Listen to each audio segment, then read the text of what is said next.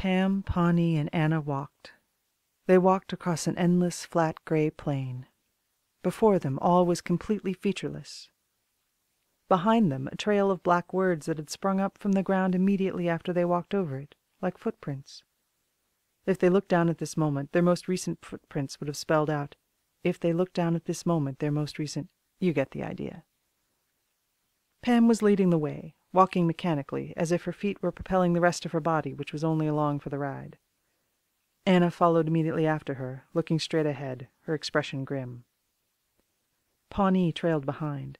She was the only one of the girls who seemed at all tired, the only one of the girls who looked unsure of herself, the only one of the girls who even tried to read the winding ribbon of text etched on the landscape that indicated where they had come from, and just maybe indicated where they might go. Without warning, Pam stopped. "We're here," she said. "And where is here?" Pawnee asked, catching her breath. "The penultimate page of the book," Anna answered. "The book that Acorn took from Dirk and carried to the highest level of Mount Purgatory, to terrestrial paradise. In other words, the Garden of Eden." "So, we're inside another copy of the book we've always been inside, while simultaneously being in the place that this secondary book is located?" Pam said incredulously. "Just try not to think about it too much," Anna said. "Besides, by this point, pretty much all boundaries have crumbled, including the boundaries of the concept of boundary itself. Everything's more or less a stew of ideas and concepts at this point, a primeval soup." "Don't you mean primordial?" Pam asked. "No." Pawnee took a few steps forward and looked around. "How do I do this?" she asked Anna. "Pam will point the way," Anna explained, "and then you'll make the journey to the final page. When you arrive there, you'll see 2 apples. The one higher up will be small and bitter. That one is the fruit of the tree of the knowledge of good and evil. We, as we are now, were forced to eat thereof, and so we shall surely die. The apple growing below it is far larger and far sweeter. This is the fruit of the tree of life. If we had eaten thereof instead, we would have lived forever and been eternally innocent and eternally ignorant. We shouldn't have been able to make this initial choice ourselves, but the serpent forced our hands. He didn't tempt us. We were compelled by his claim of authority, and once we ate and became as one of him, to know good and evil, he blocked the way so we could not return. He hid the garden behind a gray wall, covered in words, each one of them a sword of orange flame. But if Acorn and his group were successful, that wall has been torn down, and the garden is unprotected. Both apples have been restored to their unbitten state. Pawnee, you, and only you, may re-enter the garden. And then you may make the choice that we were denied, the choice between these 2 fruits, from the trees that are simultaneously in the center of the garden and outside it entirely, just as you are simultaneously part of both of the potential realities contained in this book and of neither. If you eat from the small one, the fruit of the knowledge of good and evil, then all of this will happen again, exactly as it did to us. But eat from the large one, the fruit of life, and the book will be reset, scraped, resanded. But in the process, we will very likely sacrifice ourselves. It's not an easy choice, Pawnee. Either way, people will be hurt. But we've all agreed that innocence is the better option. So make the right choice, Pawnee." "No," Pam said, taking a step towards Pawnee. She put a hand on her friend's shoulder. "Just make your choice." Pawnee smiled and nodded. Pam pointed in the direction of the next page.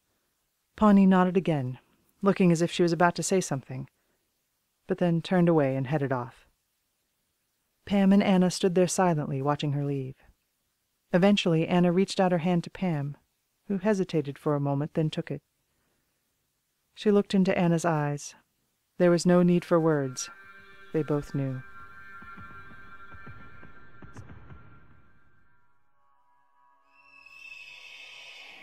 Suddenly, Anna whipped her head around, looking in the direction they'd come from. "Did you hear—" she said to Pam, who shrugged. "No," Anna said with a sigh. "It couldn't be. Just wishful thinking." She looked back to Pam and chuckled. "I thought that I heard hoofbeats." "It's not impossible," Pam said. "Like you said, everything's blending together now. Wouldn't a last-minute reunion of a girl and her pony be a perfect note to end on?" "It would," Anna said quietly.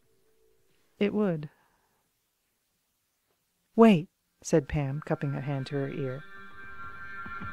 "I think I hear it too. Hoofbeats. Heading this way. I think that it could be. Anna released Pam's hand and began to sprint back down the trail of words. There were tears in her eyes. "Are you out there?" she shouted. "Did you find me again? Is it you, Acorn?" And that's when Pawnee made her choice.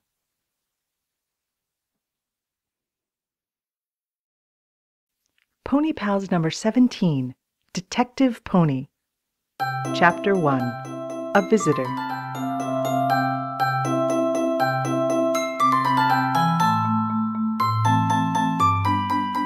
Anna Harley came out her back door and ran across the backyard. There were 2 ponies in the paddock behind Anna's house and yard. "Hey, ponies!" Anna called out. "We're going for a trail ride!" Anna's pony Acorn was standing in the pony shed. The other pony, Snow White, belonged to Anna's next-door neighbor and pony pal, Lulu Sanders. Snow White came over to Anna, but Acorn stayed in the shed. Anna thought that Acorn was trying to hide from her. He liked to play catch-me-if-you-can. Detective Pony was originally written by Jeanne Betancourt. The first 2 pages were altered by Andrew Hussie, pretending to be Dirk Strider. The rest of the pages were altered by Sonnetstuck, also pretending to be Dirk Strider. The book is read by Duckface as yet another person pretending to be Dirk Strider, and Naked Bee as Jeanne Betancourt, a 4th character who may or may not be Dirk Strider. This recording was instigated, perpetrated, and assembled by Naked Bee.